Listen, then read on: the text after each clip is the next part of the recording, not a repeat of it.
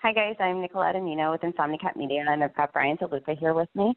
And today we are talking to Leetun, President of Sprout Public Relations, and she's going to tell us a little bit about the public relations field, a little bit about what she does, and we're going to talk a little bit about how that relates to content. So, hi Lauren, how are you? Hi, good. How are you doing? Good, good. Can you tell us a little bit about yourself and what you do? Sure. So I am actually one of those rare people who does what I went to school for. I graduated in 2003 from the University of Florida with a degree in public relations, and started working about, I think, a day and a half after graduations at a PR agency. I was very lucky to land a job back then. And so I was at the agency, it was kind of a mid-sized agency representing clients from like a local, regional, and national levels from 2003 until 2012-ish. And around the time when I had my son, I decided to become a solo PR practitioner and started my own firm to afford me a little bit more flexibility with the kids. So I've been doing this for almost, I gulp when I think about this, almost 20 years now, which is crazy. I kept a little bit of time in college because I was doing some internships and stuff. So yeah, it's been a fun ride. One of the reasons I love it and continue to do it is because it's different every day. I get to work with an array of clients that teach me something new all the time. And over time, I've really kind of grown into the role and feel very comfortable in what I do in PR. So one of the things I thought might be helpful is to spend a couple of minutes defining PR, because I think there's a lot of confusion about what public relations professionals do. And so I always hark back to the Public Relations Society of America. It's a long-standing organization that many professionals belong to throughout the country, and we've even got an international presence. And so I thought I would kind of give you the definition as they define it, which is public relations is a strategic communication process that builds mutually beneficial relationships between organizations and their publics. Some of the key factors of public relations and maybe differentiators from other forms of communications. PR is usually going after unpaid or earned media. So, we're trying to influence opinions, we're trying to get messages out via tools and communications mechanisms that wouldn't necessarily be paid for. So not like a pay-to-play television segment, not an advertisement. Again, kind of an earned media opportunity. The other thing I think is really important is the notion of two-way communications. So there's this perception of PR, and I think largely what a lot of PR professionals do and are known for is media relations, but that can actually be a two-way street. So in addition to sharing information with the publics, with the media who are going to be targeting your audiences, you can also get feedback from them and from your audiences in indirect ways. And I think it's important for PR professionals who are operating strategically to bring that information back into the organization that you're representing, just so that they're getting that other side of the story. Because a lot of times I think we can fall into the trap of just trying to disseminate our messages and not really listening. But I think that PR professionals have a really critical role in that listening function and in bringing that back to the CEOs, the people in an organization that make a difference. Can you explain a little? Can you kind of elaborate on that a little bit more about the listening and that side of the communication?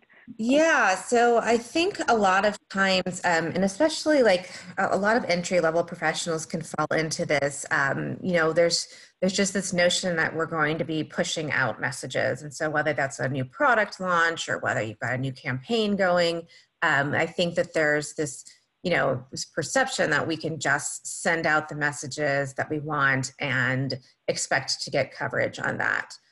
Sometimes it works out as nicely as that, but often I think you need to be paying attention to what's trending in whatever industry you're in, when you're building relationships with your audiences, whether that be through the media or directly, I think it makes a lot of sense to spend time actually building and maintaining that relationship. And sometimes that's hearing that what you're pitching isn't necessarily something that they're interested in. And so it's finding out what they are more interested in, seeing if there's a way to fit into that story, and bringing that back to the executives, to the marketing folks at your organization, so that they can understand what is newsworthy, what's topical at the time. Right. So are you really doing, so say for instance, you're working with a company and whatever it's about, whether it's a technology or a product or a person or an event happening for that company, are you then going in and looking at okay, so here, based on that, here's what's trending, and here's really what assets or what media companies you're going to go after in order to get that release in front of? Or is it, where you're really targeting it and honing it in? Or is it also partially like a shotgun approach where you'll put it through some of the media sites like PR Newswire or something? Mm-hmm. Is that really based on client or based on what what the goal or the target is from the client themselves? Yeah, I think that one of the hallmarks of a good PR strategy is to really tie your objectives and your goals into the overarching business objectives and goals. And so, so approaching it in a more targeted way is usually the best way to go about it. I haven't had a ton of success just doing those like blanket, wire distribution. Right. And so, sometimes that means that the quote unquote media you're targeting are not traditional media. Sometimes, it's an honest conversation with a client to say, hey, if XYZ is our goal, then the New York Times is probably not the best mechanism for getting to that goal. Maybe it's out to, to bloggers who have some influence in that sphere. Maybe it's a direct mail campaign. I mean, it's just a matter of trying to figure out who the right audience is to hear that message and what you want them to do with the message, and then kind of deciding the tactic from there. But yeah, there's a lot of listening that goes on even on social media. Before I will make a suggestion to a client, I'll spend time just kind of looking at who the influencers are in that space and what they're talking about. So you can really easily do that and obviously for free, spend some time on Twitter, spend some time just like Google News alerts, try to see what's, how you can fit into that story. Gotcha.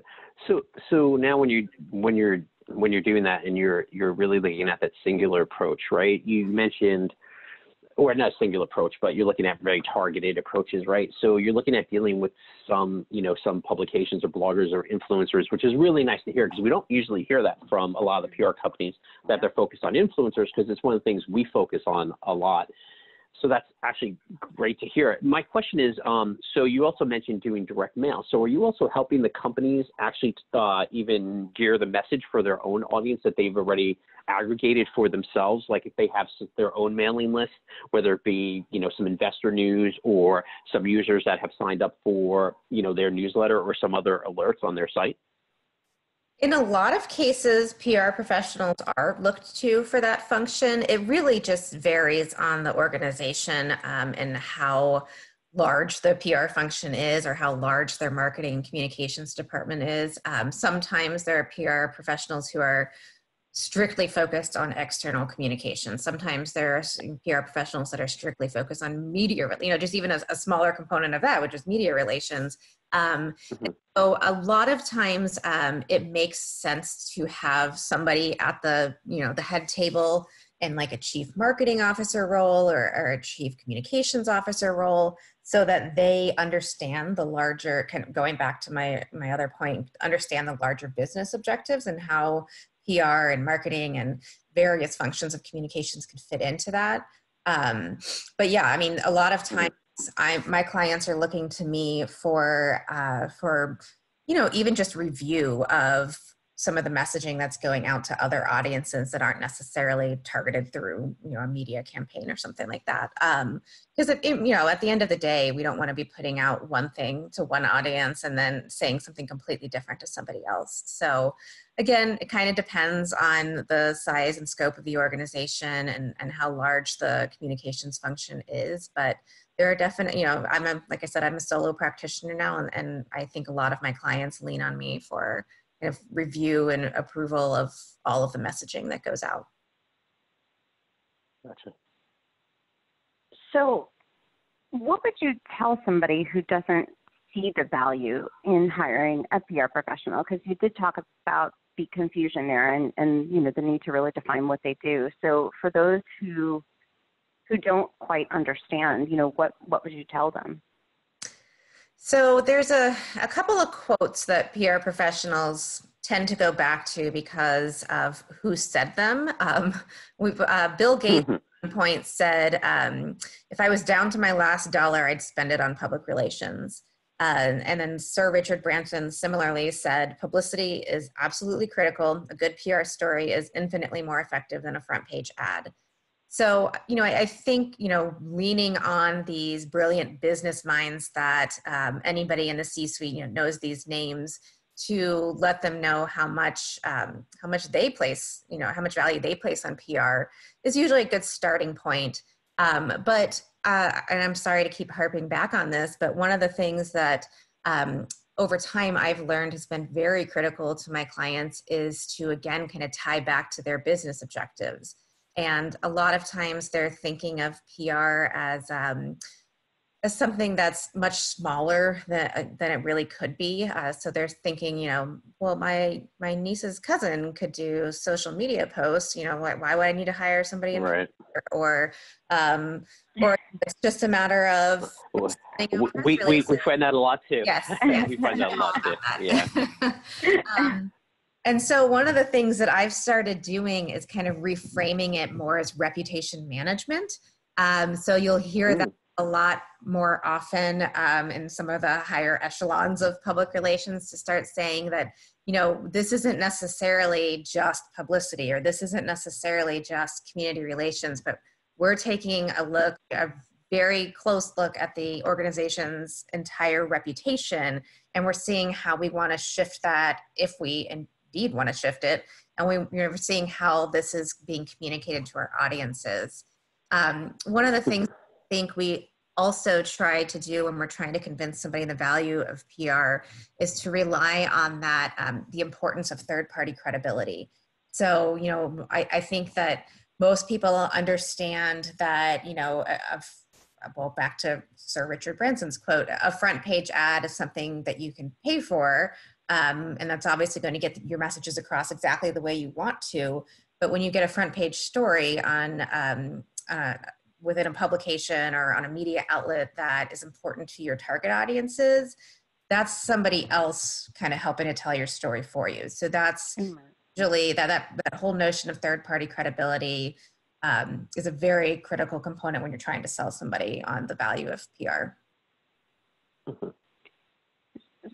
So one of the things, you were talking about was kind of, it depends on the company. It depends on their objectives, whether you're going to, do more than just the traditional things that PR professionals are thought to do. But one of the things that we've been seeing is PR agencies kind of evolving their strategy to incorporate content in content development, content marketing. And I mean, we've all worked together before, we all know how important content marketing is. So, for us, that's a really important thing. So where are you seeing this now in PR? Are more clients coming to PR agencies and asking for content development? So I have to admit, I've been out of the traditional agency game for some time now, and I'm more, the solo practitioner, and I get asked a lot for content development. I would say one of the key elements that's starting to go missing in the newer generations of anybody in the communications realm really, is there's just not a really good focus or emphasis on the importance of good writing and good editing. And so content development, no matter how you're, approaching it, that you really need to have those basic foundational elements.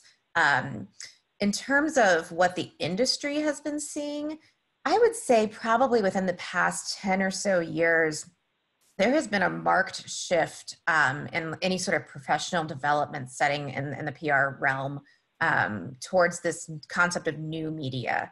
So again, we're kind of breaking things down into like the traditional media, which would be like your more, print publications, radio stations, some broadcast, and now into this realm of new media, which includes, of course, social media. It includes things like podcasts. It includes, just anything, this content development, blogging, that sort of thing.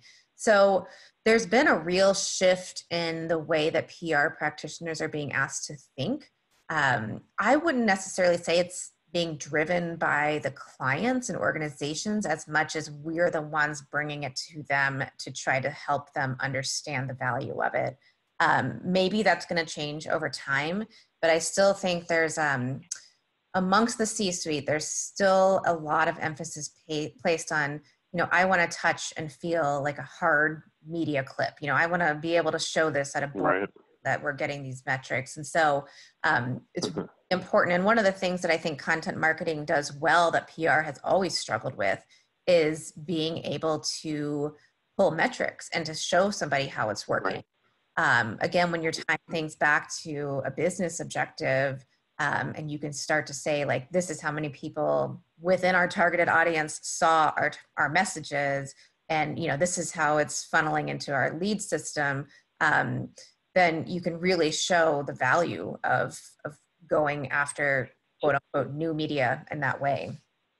Right. So how are they measuring it, right? With all, because we all know, that marketers have gotten a lot more savvy over the last decade in terms of measuring it and, nurturing and things like that, especially with the social piece. They're measuring how many things are coming in. So how do they measure public relations? Like, so if you have a project, do they go, oh, wow, you got me into 3 publications, that's a success, or you got me in front of 3 million eyeballs because you got me on this blog and on this website? Or are they measuring it in like very traditional things like conversions or pieces like that? How do they actually measure? Because we know they have the tools to measure these things. Most big companies are measuring their results. So from a PR perspective, how do they do that? It's pretty easy when it's content, right? But from a PR perspective, how are they measuring you guys as a success, if a campaign is a success? Yeah, so that's been evolving over time too. And I think different organizations measure things in different ways that are more important to them. There are still some very traditional subsets that want like an advertising equivalency rate, which has always been kind of a strange way of measuring PR anyways. For anybody who's not familiar, it's literally like measuring the size of an article you get in a publication and then comparing it to what a size, that a similarly sized ad would cost in that same publication. And so that, there's still some people who like that kind of measurement.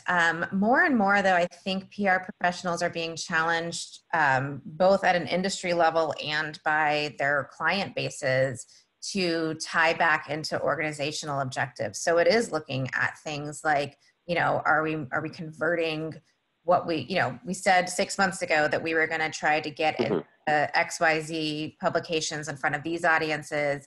Are we converting those into more eyeballs on the site? Are we converting those into leads in our system?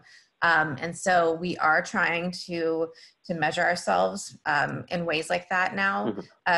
The other thing that I've heard that I think is really, it's really a good measurement for us is looking at share. I've heard of share of voice, but I heard recently another one that was share of discussion. And I really like that because I think that when we're putting the company's messages out there, it's important to know, are we leading the discussion? Are we just a part of the discussion? Are there other players in the space that we can work alongside? Are we competing with other players in that space? So I think started sort of taking a hard look at how we're doing in the overall discussion of what, whatever the campaign is about is another metric. And it's one that some people, some of the paid sites are starting to measure more of. I mean, you can usually, break it down when you're looking at some of these metrics platforms, if how you're doing in terms of the share of the discussion. So when you say share of discussion, are they just measuring, say for instance, it's XYZ company, right? So are they just measuring, okay, we're starting to get more search traffic in on XYZ company because we've dominated that discussion. People are going away. Maybe they read something somewhere, they're coming back and they're searching for that company? Or is it we're in the, electric car market, right? We make electric vehicles. And now people are more going and they're searching for electric vehicles and they're coming to us. Are they looking at it from the aspect of just their company brand or sort of the products they're developing? More traditionally, I see it in the products they're developing. So for instance, I have worked with an organization that is in the kind of like meditation, like online meditation app space. And so there are some. I definitely need that. I'll tell you. Yes. There are some big players that have been around for a long time in that space. And so their metric in terms of what they thought, how PR was doing was to start to capture some of that share of discussion. So it was, literally seeing, there's, like I said, there's platforms that will do this, but combing the internet to see like, are bloggers talking about our company more, are right. publications, So and even when they are talking about them, is it a positive statement? Is it a negative statement? Right. Is it neutral? Right.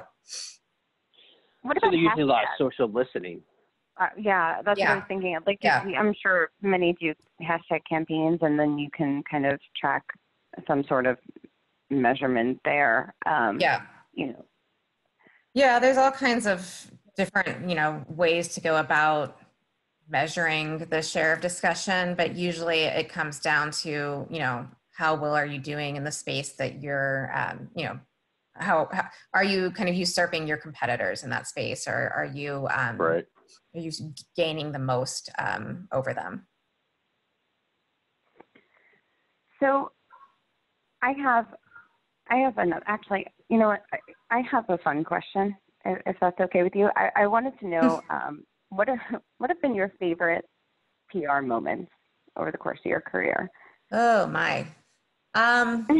There's a lot. Come on, Lauren. It has to be working with me and Nicolette in the past. Yeah, I'm sure we were your favorite. Yes. But... Yeah, that was definitely one of my shining moments. So from a very traditional media relations and event coordination perspective, probably 10, 12, I don't remember how many years ago now. So we did not state that I am based in Orlando, Florida. So I'm in the midst of all theme park attractions. And I had a client that was opening a new attraction at their theme park. It's the Kennedy Space Center. And they were opening what's called the Shuttle Launch Experience. It was the first new attraction in many, many years. And we got to do a lot of really cool PR things around that, including like a satellite media tour. But I was young enough in my career to just, I think, feel like a big hotshot. But there was a moment when what we did in terms of gaining a lot of media coverage for this launch, pun intended, was to invite previous astronauts to be the first to ride the attraction. Oh, cool. We wanted to get their feedback as they were getting off of how realistic it was. And as we, there was a little bit of ceremony before the attraction officially opened and the astronauts got to go on. And I vividly remember standing on a platform that was right before they would get onto the attraction itself and seeing Buzz Aldrin walking up to me and saying thank you for allowing him to be there. And I was like, Wow. this is very cool. This is a really cool career. Yeah. And so I'm glad I stopped to think about it then, because even now, like, I look back on it all the time. But that was a really cool one. Another one is this is just a funny one. I was working with, this was at another theme park actually, at Universal's City Walk. I was working with the Bubba Gump Shrimp Company when they were opening a new Mm-hmm. and one of the things that they did, I don't know if they still do this whenever they open a new restaurant, is they send a Forrest Gump impersonator to come do media appearances. And so night before, we had like a VIP event at the restaurant, and then the following morning I needed to pick up the Forrest Gump impersonator to take him to a whole bunch of radio and TV interviews. And so I was with him the night before, and I said, I'll be at your hotel at 6 o'clock in the morning to pick you up. Do you want me to just call you when I get there? And he said yes. And so then I said, okay, well, give me your phone number. So he gave me his phone number, and I said, and what's your name, so I can put it into my phone. And he never broke character. He was Forrest Gump the whole time. So Forrest Gump in my contacts in my phone. And then I'll share one more. Do you still randomly text them? That's what I want to know. I do not. No, I don't. The other funny thing about that story is, I want to say that it was like August or September that the restaurant opened, and he makes it a point to bring a box of chocolates to every media appearance. But imagine a box of chocolates in Central Florida in August. Stopping at every Walgreens and CVS, right before we would have a media appearance to pick up new like Russell Stover chocolates. Oh man, you should have been like, let's buy an ice cooler and just shove them in there. I know. If I had thought ahead. I want to share one more thing. I think, those are fun ones. This other one I think is just really relevant to what we're talking about. This one happened more recently. I had, and we haven't even really addressed this, but one of the easiest ways to show value of public relations is when an organization is in a crisis scenario. One of the things that I always try to get my clients to understand is that you don't want to wait until you're in a crisis scenario to start building goodwill about your company. And so that's another selling point for PR. But I have a client that does a great deal of, really good, normal public relations functions. But they're in an industry that just, it happens to intersect with the public a lot.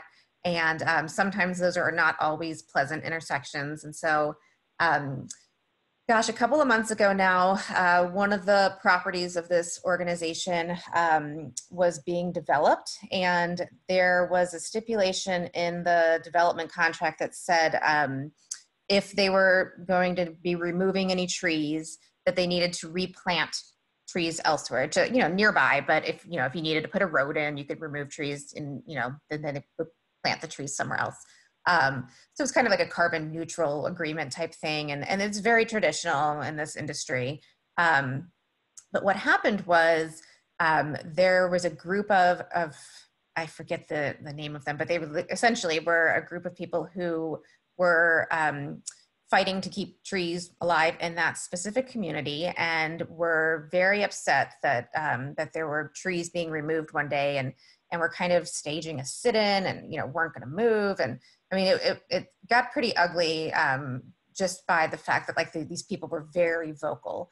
And so very quickly we made the decision to have the representative for our organization go out and meet with them right on the site where they were kind of protesting.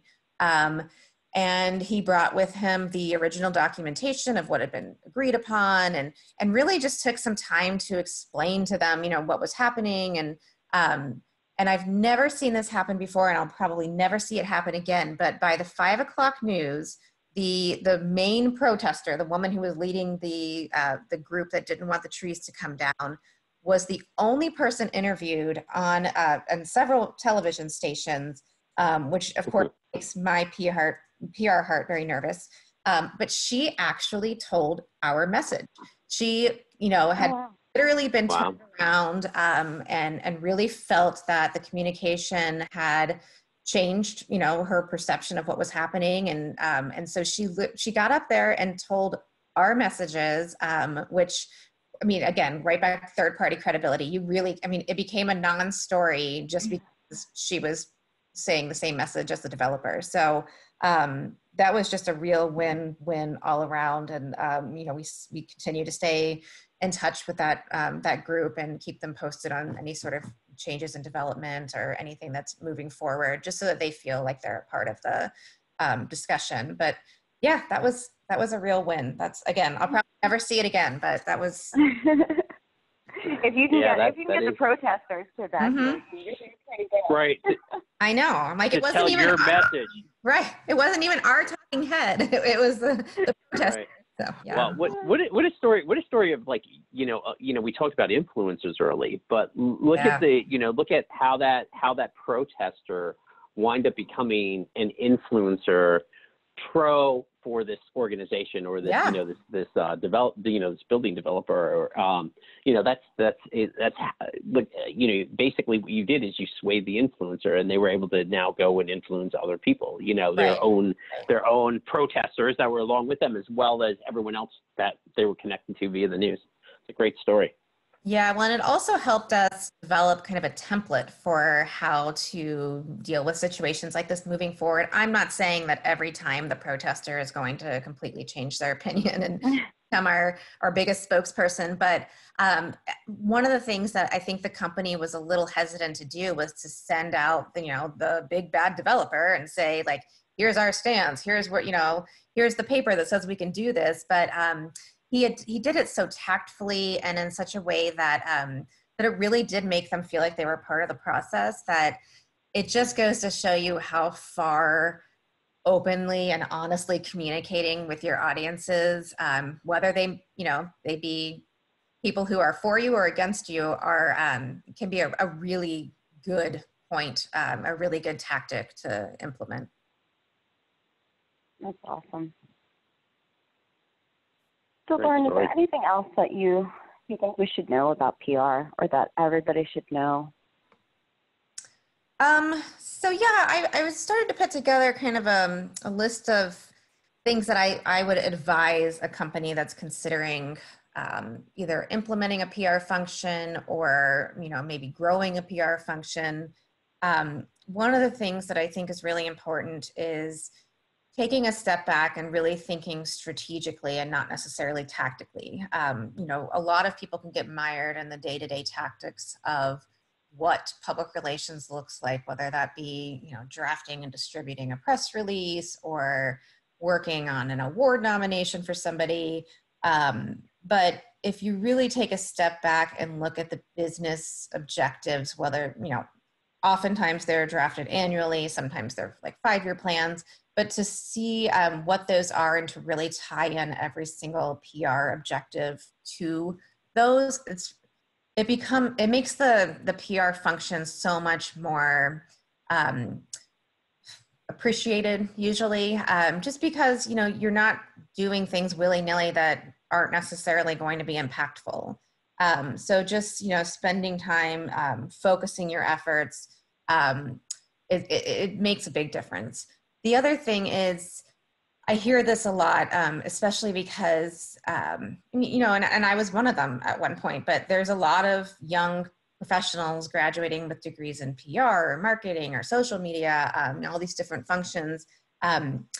It's important for organizations to understand that somebody in the organization, whomever that, you know, it'll depend on the organization, but somebody needs to have a seat at the table who is in a communications function.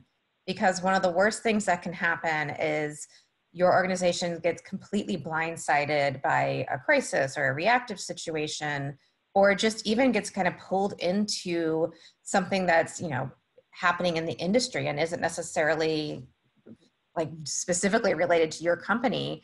And it's giving your organization, you know, it's putting your organization in a bad light. PR professionals and strategic communicators will usually think about those things in advance. So you've got a plan in place. You've got, you know, some good counsel for when and if that does happen. The other function of PR, I talked a little bit about this, is that listening function. And so sometimes the PR professionals, I will tell you, I've been in boardrooms before where PR professionals and attorneys don't necessarily see eye to eye, but to prepare a company for kind of a soft landing approach when and if a reactive situation arises is usually super appreciated when it does arise. Sometimes you can put together crisis plans that are never used, and those are the best crisis plans, but just to have a plan in place for should something happen, and again, preparing the company for what I call kind of a soft landing, so it's not super jarring, it's not something that nobody saw coming, is a really important function of PR. And then let's see, so the one more thing about crisis plans, if you don't have one, you need to probably stop what you're doing and put one together ASAP.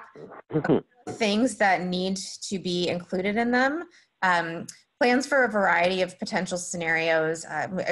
You really can't plan for exactly how it's going to go down, but in this day and age, if you are a workplace, I mean, you need to be prepared for, what happens if something happens amongst one of your employees, what happens for an, active shooter situation, what happens if, all of your data gets stolen and, it's out there for somebody else to steal. So you need to have just kind of a general overarching plan for what happens in those scenarios.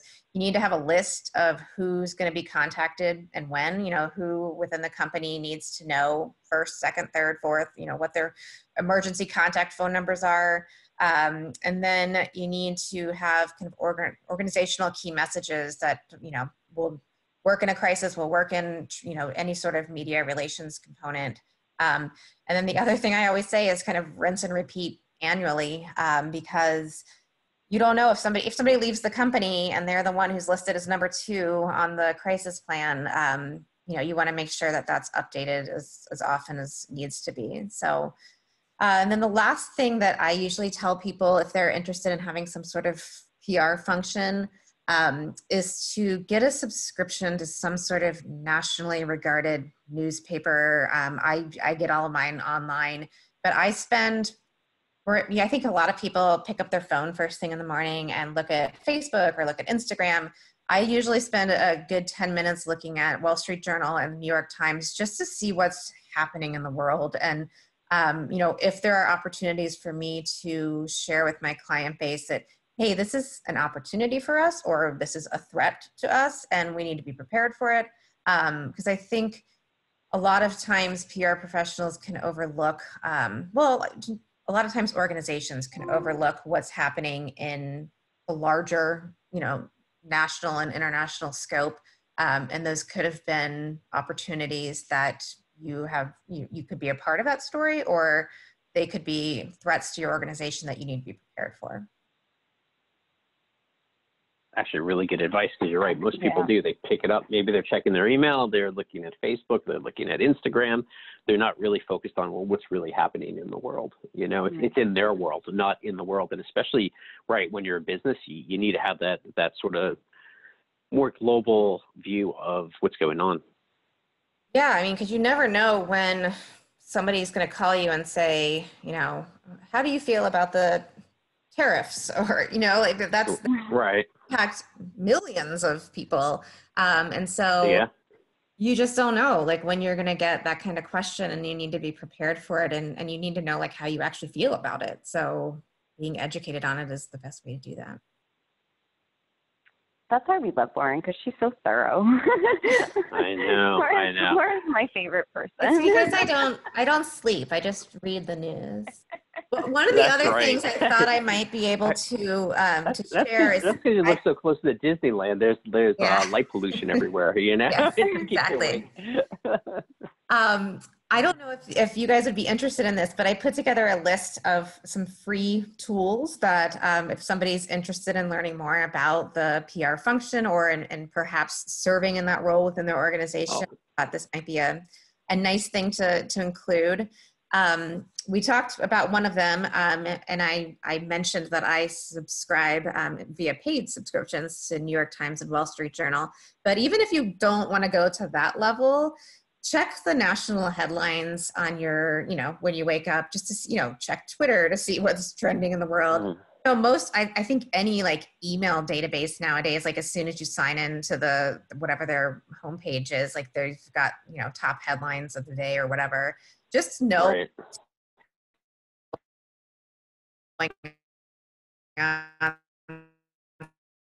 Spend some time focus on it, that you know what's going on in the world, and you can of course do that for free. You don't necessarily have to have a subscription to the send us that list, and what we'll do is we'll publish it on the site. We'll publish it on the site for all the readers to look at. Yep. So that'd be great, a great resource for everyone. Absolutely. The other thing I would say is kind of a low-hanging fruit PR opportunity or award nominations. There's usually industry level award nominations. There's all of the American City Business Journals have award nominations that are constantly rolling. So it's an easy way to get good publicity for your company if you've got somebody who would be a good fit for that award nomination. And then there's another really great tool called Help a Reporter Out. And again, I'll give the list to you guys of all this, but it's HARO. And basically what it is it's journalists send in inquiries of for resources for stories that they're working on, and you can respond to those. So that they're, actively working on those stories. Sometimes they'll divulge which publication or which media outlet it's for. Sometimes they won't. But I find that a lot of times when they don't, it's the bigger ones. And so just being like early to hop on those and offering up somebody as a resource if it's a good fit for your organization is a good way to get some publicity. And on the flip side, from a content marketing perspective, if you're putting together content, you can serve as the journalist. And if you've got a good story to tell. I'm actually super familiar with Haro. I've gotten a lot of great quotes there, but I never thought of it on the flip side, that the PR folks are really, scouring it, to help their clients. Yep. And Google News alerts are the other thing that I always tell people to do. You can of course put your company name in there, but you can also put your competitors' company names in there. You can put, industry information. You can put some keywords that you're interested in. And a lot of times I am building out media lists based on what's coming through my Google News alerts, because I know that those people are writing about or, they're publishing about what I tell them. So, yeah. Awesome. Bryan, am I missing anything? I think Lauren pretty much covered the entire industry, so I don't think I'm missing anything. I don't think you missed anything on this. Either one of you. It was great. And Lauren, if I didn't say this, you have always been one of my favorite people to work with. Aw, thank you. It's always fun. You guys are some of my favorite people to work with as well. So. Well, Bryan's a little crazy, but that's all right. Yeah, well, that's okay. I'm supposed to be, right? All right. Well, thank you so much, Lauren, for taking some time to talk to us today. And thank you for having me. Share that resource with everybody. Yes, and that is all. And one last thing I will leave with everybody with is, if you feel like you're at the point where you might need help with public relations, one resource, I talked about them at the beginning of the session, is the Public Relations Society of America. It's a national organization, but they do have some great resources on their website, which is prsa.org. And you can usually drill down by their like local or regional chapters. And if you're interested in perhaps hiring an agency or a solo practitioner, or even thinking about bringing on somebody in-house and you don't really know where to start, I would suggest reaching out to some of the leadership at the local level, because they can help guide you on, understanding like what your needs are and marrying that with either an agency if it's a, big lift, or maybe it's a solo practitioner if it's something that's, they don't need that much, 40 hours a week. Or maybe it's bringing somebody else. You can serve a couple of different functions. And so I would reach out to a couple of people at the local or regional level and just kind of explain, the situation that you're in. They can also help you understand like how how you might pay somebody like that, what the levels are in your particular market. And so they're just a great resource and usually just very willing to help anybody who's considering a PR function. And if anyone missed that URL, what we will do is when we publish the free tools on the site, Insomnicat.com, what we'll do is we'll add a link to that resource. That way you could take a look at it. Yep, perfect. Okay. All right, guys. Well, everyone, thank you for joining us. Feel free to visit us at Insomnicat.com, and remember to subscribe to all of our channels. Have a great day, everyone. Bye, guys. Bye. Bye.